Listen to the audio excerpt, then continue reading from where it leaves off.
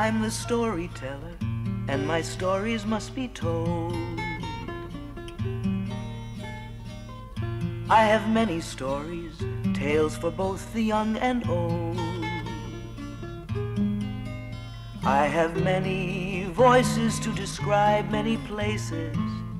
Many names have I, and many faces.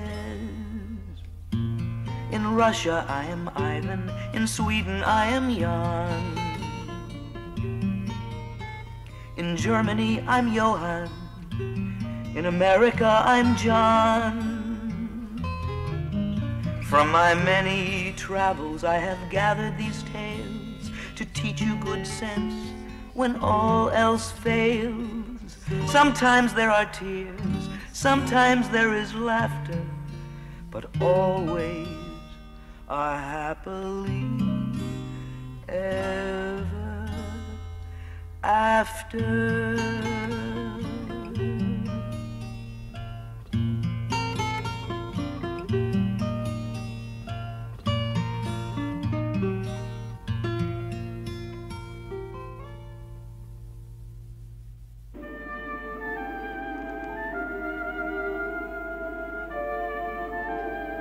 Long ago and far away, deep in the heart of a great pine forest, there once stood, among the cold winter snow, a pretty white cottage.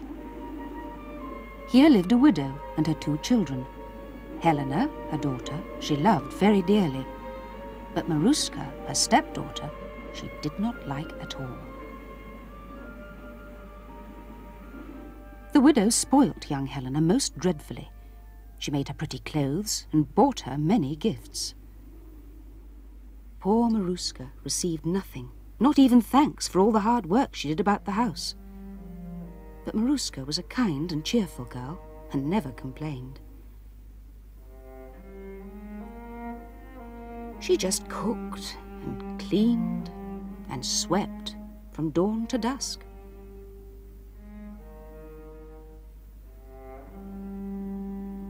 But Helena was a lazy, unkind girl who often lost her temper. And when she did this, her mother would become quite upset, for she did so want Helena to be happy. The reason Helena got so grumpy was that she was jealous of her sister. Because Maruska was kind and sweet, Helena feared that all the young men who came to visit her would fall in love with Maruska instead of her. Neither Helena nor her mother wanted Maruska to live with them at all. She was very useful about the house, it was true, but they were always trying to think up ways of getting rid of her. Helena was growing more and more impatient with Maruska's presence. Finally, one day, the widow had an idea. She smiled wickedly to herself. That should get rid of her at last. When she told Helena her plan, Helena was delighted. The next morning, Maruska was clearing away the breakfast when who should appear but Helena. She looked very pleased with herself. "Go and pick me some daisies from the forest," she cried. Maruska was surprised. No daisies grew in the forest in winter. But Helena just dragged Maruska out, crying that if she returned without the daisies, she would be beaten hard. So out into the snow went Maruska. "That's the last we'll see of her," chuckled the wicked widow. Maruska's only friend, the farmer's boy, saw her go and worried for her safety.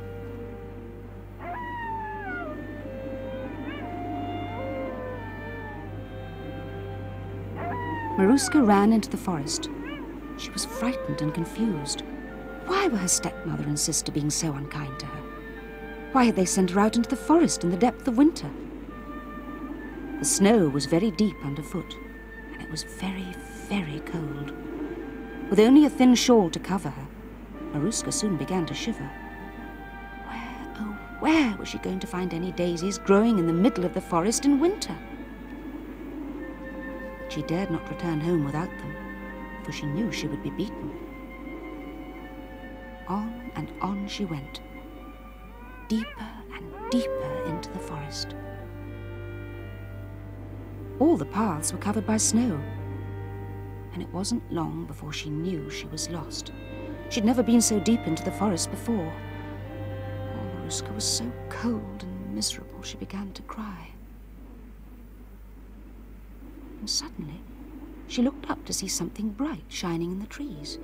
It was a light. It seemed to beckon her on. Maruska walked towards it. It twinkled kindly.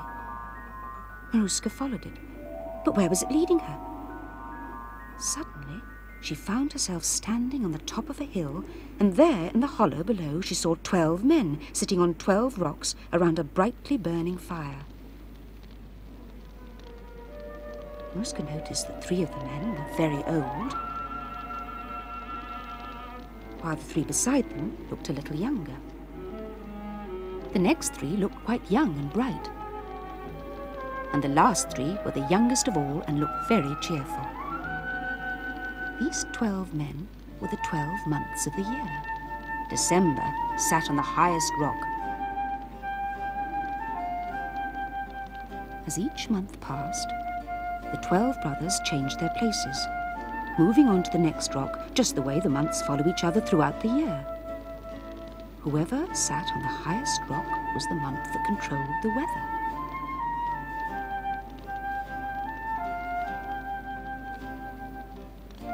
As Maruska looked down, she could see that for the moment it was wintry December that reigned supreme. The glow of the warm fire was so inviting that Maruska hurried down the steep, snowy slope towards the circle. She felt a little shy of the 12 silent months, but she was so chilled she feared she would freeze to death if she did not warm herself soon. Quietly, Maruska entered the circle and walked slowly up to the fire. "What brings you to the forest in such bitter weather?" asked December crisply. "I was sent to look for daisies," replied Maruska. "Daisies?" said December sharply. "This is not the month for daisies." "I know it isn't," replied Maruska sadly, "but my sister and stepmother made me come, and they will beat me if I return without them." December smiled. Maruska was much too sweet a girl to be beaten. He would help her. So he walked slowly over to one of the youngest months. "Brother April," he said, "go and sit in my place." April was happy to help, so he walked over to the highest rock, while December sat down in his place. Maruska watched. What was he going to do? Suddenly, April raised his long arms to the sky, and the flames in the fire shot higher and higher. As Maruska watched and wondered, the fire began to melt the snow as December lost his sway and April took command. Until there, among the melting snow, Maruska saw some pretty white daisies. She was overjoyed. Then she heard April cry, "Hurry, Maruska, hurry and pick your daisies." So Maruska wasted no time, and quickly she knelt and began to gather up the flowers. How surprised Helena would be when she saw them. How kind December and April were to change the weather just for her.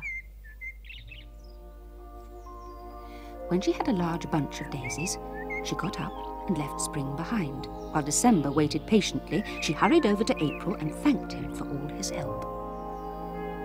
April rose from the tallest rock and returned to his place.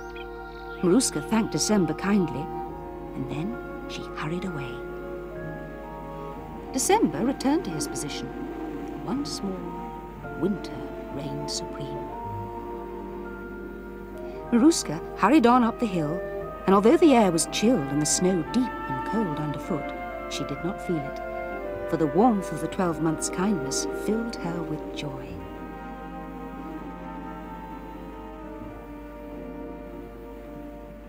On and on she ran, clutching her precious daisies, and although there was no path for her to follow, somehow she found her way.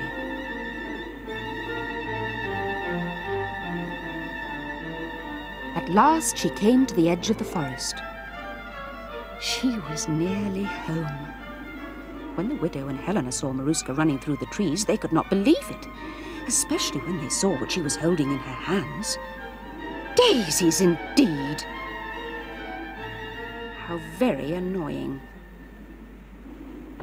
Maruska was very pleased to be home and out of the cold, snowy forest. She was sure that Helena would be pleased with her flowers, so with a happy smile, she handed her sister the pretty white daisies. Helena was furious. She didn't want the stupid flowers. Poor Maruska didn't understand. What had she done wrong? Hadn't she brought the daisies just as they asked?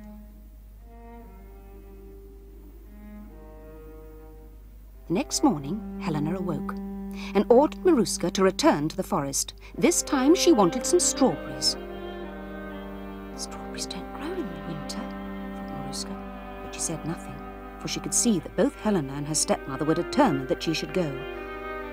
No, it did not matter if Maruska had to wait in the forest until summer, for if she returned to the cottage without any strawberries, she would be severely beaten. This time they were sure that they'd seen the last of the troublesome girl. Poor Maruska found herself out in the cold, snowy forest once more. Where, oh, where was she going to find strawberries in the middle of winter?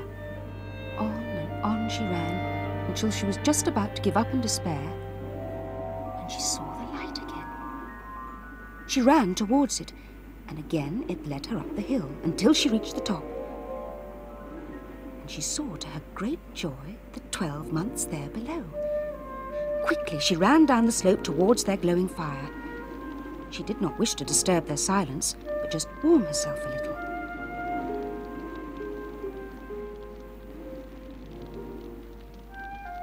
Shyly, she entered the circle. She felt so warm and safe here. Then December spoke. "What is it this time, my child?" he asked. Maruska explained how she'd been sent into the forest to find strawberries, and how she was frightened to return home without them, for she would surely be beaten. So again December got up from the highest rock and walked across the circle to one of the younger months. Maruska felt quite humbled, for again the powerful months were going to help her. "Brother July," said December, "go and sit in my place." July got up, and December sat down in his place.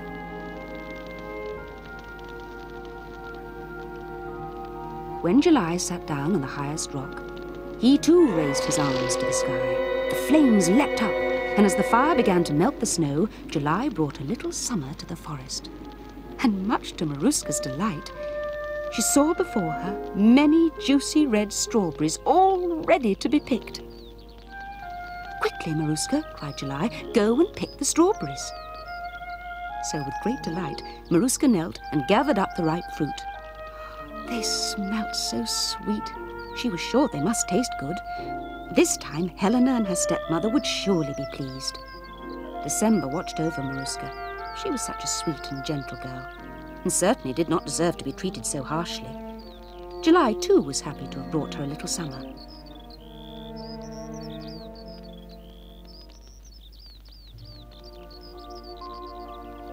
At last, Maruska's apron was filled with strawberries.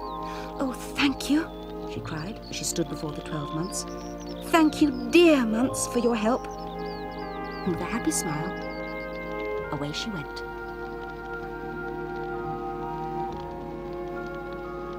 Maruska was sorry to leave the kindly months, but she knew she must return to the cottage.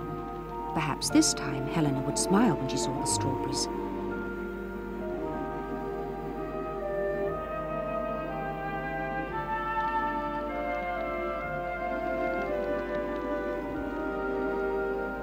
On she hurried, through the thick snow, for she did not wish to remain in the forest after dark. When Helena and the widow saw the strawberries, they were furious. But they quickly decided it would be a waste to throw them away, so they ate them for supper, and very delicious they were too. Though Maruska never knew, for not one single strawberry was she allowed to eat. All she received were cold and scornful glances from Helena and her mother. "I should be glad I wasn't beaten," thought Maruska a little sadly to herself. The next morning, Maruska was working as usual, shredding some corn. She was hoping that she would now be left in peace.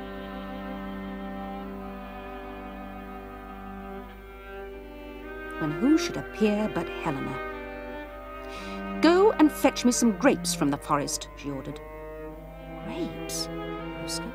She would never find any grapes growing in the forest at this time of year. It was much too cold. But her stepmother just snatched up the corn and pushed her out into the cold once more, while Helena watched gleefully. Again, Maruska walked out into the cold, snowy forest. She felt so unhappy. How many more times would she be sent out to face the dangers of the winter alone? Poor Maruska now began to despair. For whatever she did, her stepmother and Helena still tried to get rid of her. She ran and ran through the cold, snowy forest. This time she knew her way. She must find the 12 months, for they were the only ones who could save her from freezing to death.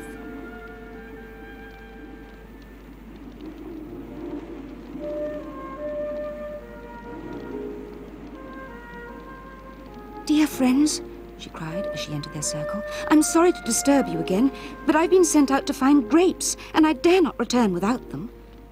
"But grapes do not grow in winter, my dear," said December kindly.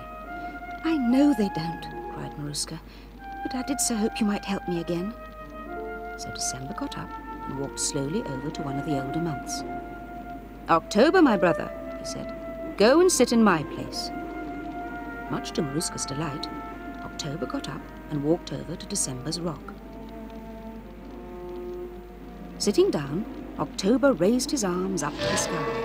Again the flames leapt up. And suddenly, from nowhere, came a great wind that blew many leaves, and all at once, it was autumn. And there before Maruska were many bunches of juicy grapes just waiting to be picked.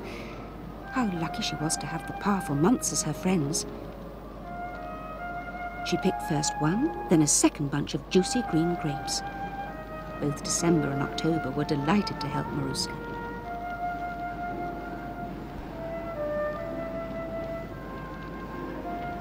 Maruska thanked the months for their kindness. Then away she went, up the hill.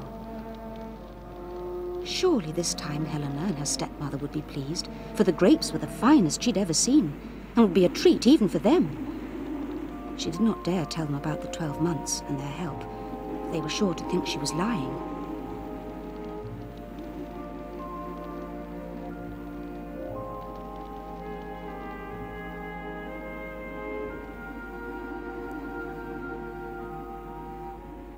Helena was just thinking how pleasant it was not to have the troublesome Maruska around, when she appeared in the doorway. Helena started with surprise, but smiled when she saw she had no grapes. Until Maruska showed her the 2 bunches. Helena was furious. "I don't believe you found them in the forest," she cried. "I shall go and look for myself, and if I find you are lying, out you go forever." "Don't go," beseeched Maruska. "You will never find the place." But that made Helena all the more determined, and off she marched. Helena put on her warmest coat and went out into the snow. She was sure she wouldn't find any grapes growing in the forest. They'd be able to get rid of Maruska at last. Helena walked on and on through the forest until she grew very tired and cold. She had just decided to return home when she suddenly realized she'd lost her way. Then she caught sight of the light in the trees. Perhaps it was the light from the cottage. Helena hurried on. She was very surprised to see the 12 strange men sitting there in the snow. But they did have a fire, and Helena was feeling very cold, and she hurried down towards it. Without a nod or a smile, Helena marched haughtily up to the fire. "What brings you to the forest?" asked December. "That's none of your business, old man," replied Helena rudely. "We'll see about that," cried December, as Helena stared at him coldly. And he thrust the giant snowflake towards her. And in seconds, Helena was caught in a fierce snow blizzard. Round and round her it swirled. December would not relent, for he knew who she was. The snow just fell thicker and faster.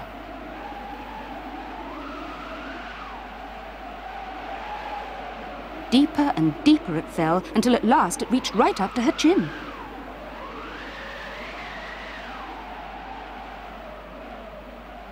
The snow blizzard continued for the rest of the day. And when Helena did not return home, the widow grew worried and went out into the forest in search of her.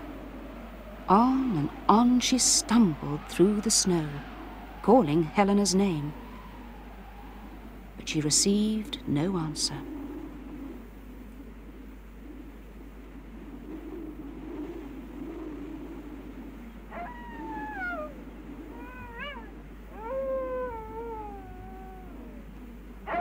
Deeper and deeper into the forest went the widow, and still the snow fell until she finally disappeared.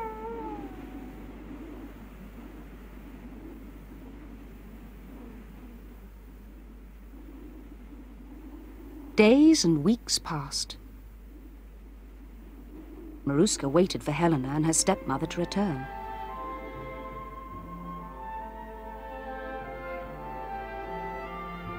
Winter turned to spring.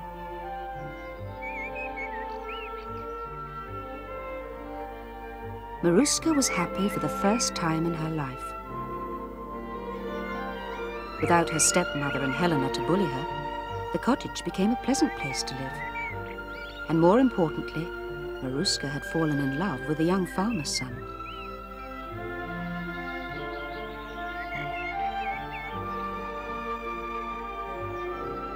They were soon married, and there was no happier couple in the district.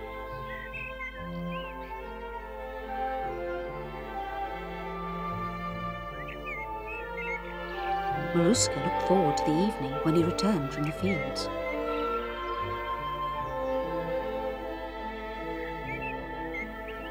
Never again did she feel sad and lonely, for all the unhappiness she had suffered vanished with her newfound love.